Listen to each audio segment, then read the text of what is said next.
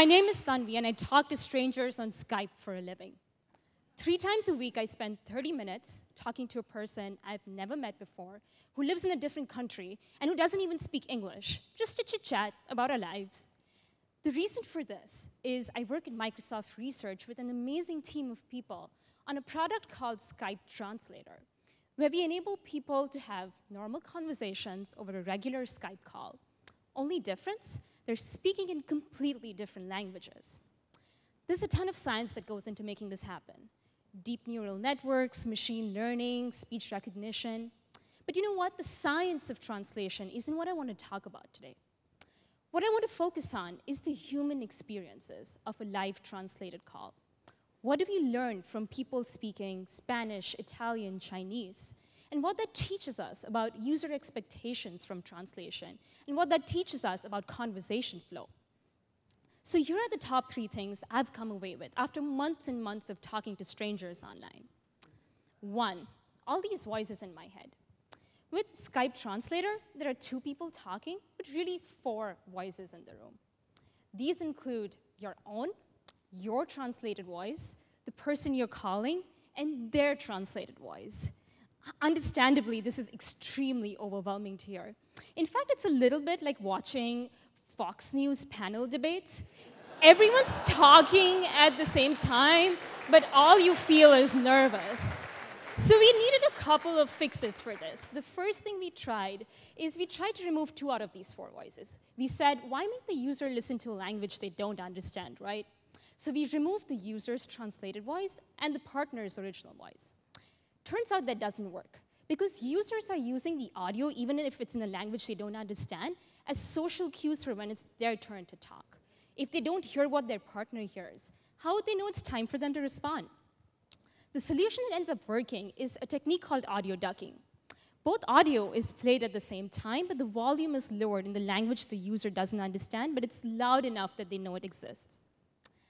The second problem we have with Skype Translator is that conversations get obscene, and obscene in 4 different languages. And the reason for this is there's a high frequency of profanity in our training data, so Skype Translator adds bad words in perfectly civil conversations. So we took a database of bad words, and we said every time there was a match, Skype would say the word beep instead. So my coworkers and I spent a really odd evening. We cursed at our computers and tried beeps in different volumes and pitches and lengths just to find the right beep that is said every time there is the profanity on Skype. The third thing we've learned from watching people use the Skype Translator is speech recognition isn't a perfect science. And sometimes it's just way off the mark, especially for people with regional accents or children. So this one time, I was talking to a middle-aged lady, and she was speaking in Spanish, and we were discussing our bucket lists. And the translator suddenly goes, I want to have sex on the mountain. That got awkward really quickly. So we needed a solution for misrecognitions like that. And we tried a couple of different things. When the user's speech wasn't getting recognized well, we tried to tell them, type instead. Another thing we tried is to get users to click on a big cancel button if their speech wasn't getting recognized well. But turns out none of these solutions were really sticking, because users are so unwilling from leaning back and speaking to Skype to typing and clicking that they just didn't want to do the work. So the solution that ended up working was a really simple one. Just reminding users, repeat yourself when you're stuck. And that seems to work for most people, and until Skype gets what they've said right. Oh, out of curiosity, I went back to Sex on the Mountain lady and looked up her transcript.